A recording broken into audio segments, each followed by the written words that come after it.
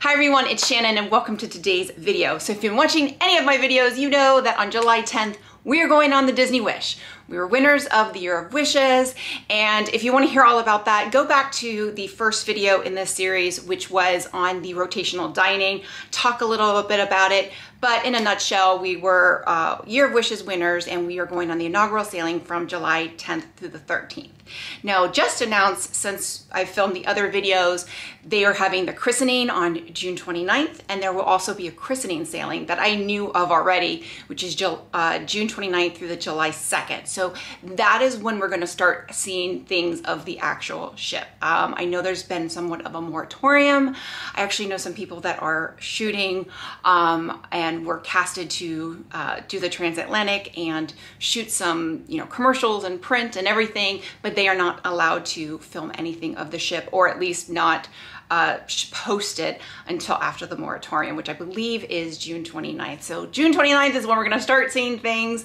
There is a sailing before ours, and then there will be our sailing, which is on July 10th to the 13th. So really excited about that, but let's go ahead and talk about today's topic. Okay, so today's topic is going to be all about the Hero Zone. So the Hero Zone, it's just an interesting concept. So it looks like when the Hero Zone is not set up, it looks a lot like the Playplex from the Odyssey that we were on. At least the renderings looks a lot like that area when the bumper cars weren't around, because it's kind of two levels. You can kind of look into the area. There's basketball courts. So it says when the Hero Zone isn't all decked out in superhero gear, it will be a free play hub where guests can enjoy some friendly competition with basketball, soccer, and a variety of tabletop games, including ping pong, air hockey, foosball, and shuffleboard. So that looks like a really cool area. I know my son is going to love that. My son is obsessed with air hockey. I'm assuming it's going to be part of the arcade. But I know my husband loves basketball. So it'll be a fun area to play around with. It'll be interesting to see if they do the Incredi-Games when we're there, how often it's there. I know on the Odyssey of the Seas, it was 3 hours a day when it was set up for the bumper cars. So it was 3 hours a day, and it took about an hour to set up, about an hour to be setting up, and then to break it down was a little bit faster. So it'll be interesting to see how long the Incredi-Games are set up, how often they do that. Obviously, our sailing is going to be comparable probably to the typical weekend Friday to Monday sailings, because we are doing a 3-night sailing. Once the Wish gets into its regular sailings, it's typically going to be a 3- and 4-night, which is what the Dream did. So, but that is what it's not the Hero Zone. Now, a couple other things to add about the Hero Zone. It said that it's a futuristic sports arena where physical activity will blend with imagination during action-packed challenges and game show style competitions for families to take on together. And the Hero Zone is going to be on deck 12 in the aft. And then it says, introducing the Incredi-Games. Inspired by dynamic characters of Pixar's The Incredibles, this highly interactive, imaginatively produced game show will dare families to take on incredible obstacle course with over-the-top physical challenges and themed to powers of the Par family heroes and their good friend Frozo. No capes required. And it says heroes will first test their strength by busting through a brick wall, and it says brick wall, during Mr. Incredible's power punch. And then Jack's Whack-A-Rack will pit players against Rocky and his raccoon friends, who you might remember from The Incredibles 2. And then only the most flexible families will conquer the twists and turns of Elastigirl's Stretch-O-Rama. And then family speedsters will be the front runners of the Dash Mad Dash Mayhem.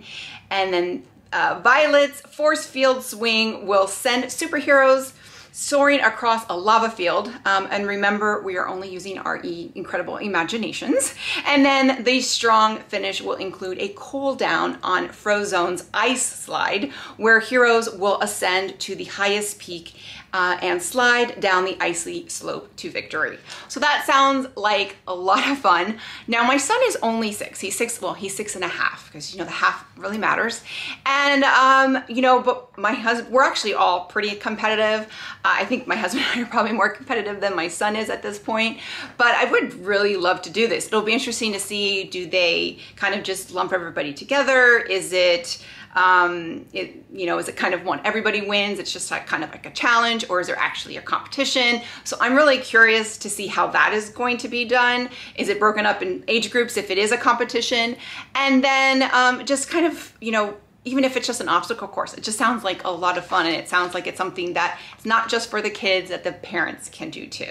Now it says this game show style experience will feature high energy hosts, adrenaline pumping music, special effects, and more that will have our guests saying that was totally wicked, in case you didn't know, and which means it will be just as enjoyable and entertaining for those who choose to watch from the sidelines as those who are immersed in the action. Hero Zone has plenty of balcony viewing space, which is what I was talking about, and for spectators to admire the fearless feats of their fellow cruisers. So again, this is something I totally want to do. It just sounds like so much fun. It just sounds like a lot of fun. And then finally it says, but those aren't the only, so there's other things that are going to be taking place in this Hero Zone. But those aren't the only heroics in store for this action-packed arena. Hero Zone will also be the new home of a guest favorite Disney Cruise Line experience, the Jack's Incredible Diaper Dash.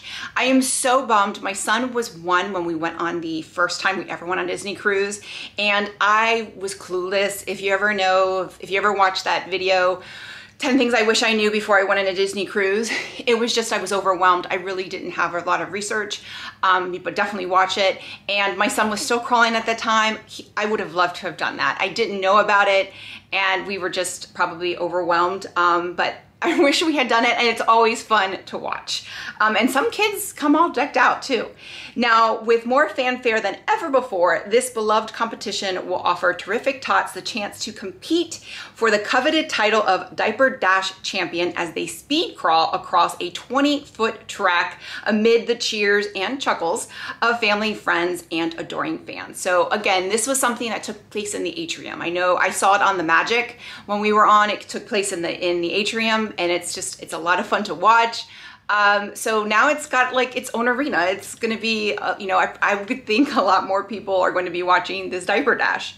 And then let's see, it also says, oh, and then it talks about the other events that, when it's not the Incredi, you know, Zone or the Incredi, what is it called again? The Incredi-Games. Then it's just going to be the Hero Zone. So this is everything that is going to be taking place in the Hero Zone. It sounds like a lot of fun. Again, I will be posting as much as I can. And one of the things I'll be coming back with on this specific area is, what's the times? Like, what are the times? Do they have the Diaper Dash? You know, that's something that they do at a certain time. But the Incredi-Games, how often are they doing them? You know, what's the sign up like? Do they fill up? You know, do you have to sign up before and it fills up and you're out of luck? Like, that's the stuff that I would want to know if I was going on the Wish, because this is something we would absolutely want to do. So that's the information that I will definitely be providing when I get back, and it's trying to find out as much information as possible, because I think that's information that families just like mine are going to want to know. So the next video is going to be, the next video I do about this is going to be about the Kids Club. It was going to combine together, but there's so much information about the Adventure Ocean that I could not put it into one video. So this is a separate video that is coming next. And with that, if you like this video, click like, click and subscribe. That way you get a notification every time I post a new video. And I will be posting a lot coming up. July 10th, I will be going live from the Disney Wish at some point on July 10th. Not sure how much I can post on the ship. I will post as much as I can. And I will be doing at least 2 raffles. So I'll be doing 2 raffles, one for my Patreon supporters, and then one for everybody. And that will be more information after the cruise, because I don't know what I will be able to purchase that will be Disney Wish specific. So with that, bye everyone.